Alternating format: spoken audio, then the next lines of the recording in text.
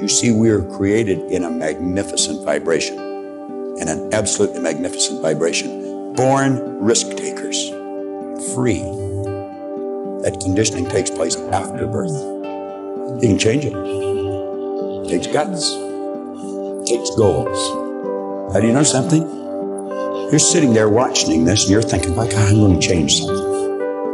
I always say, keep reminding yourself that you have tremendous reservoirs of potential within you. And therefore, you are quite capable of doing anything you set your mind to. You really can.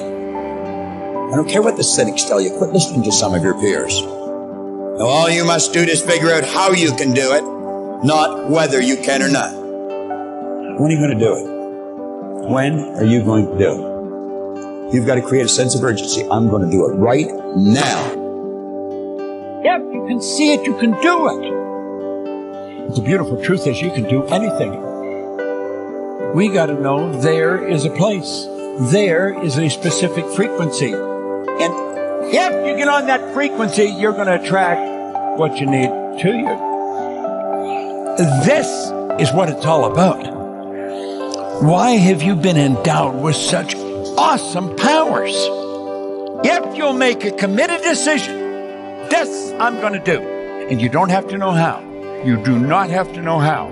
The second you make the committed decision, you flip your brain onto the frequency that you have to be on to attract what you have to attract to manifest the thing that you want. If you can see it, you can do it. It's got to be something you want. Wants come from inside. Act like you're already there. Walk, talk, speak, live like you're already there. Don't set a small goal. Don't set something that doesn't really wind your step. Set it so big it jazzes you, it really gets you going. When something of a very high nature resonates with the very high side of you, you'll know it. You'll know it. You will feel it. Feeling is conscious awareness of vibration. The only prerequisite, do you want it?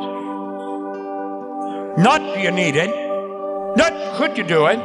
The only prerequisite is, do you want it? Take the lid off your marvelous mind and dream. For goodness sake, give yourself the right to do that. Get your analytical mind out of the way. Put it in your pocket for a while. All you're doing is exploring, daydreaming. What did Lawrence say? All men dream, but not equally. Those who dream by night in the dusty recesses of their mind waken the day to find that it was vanity.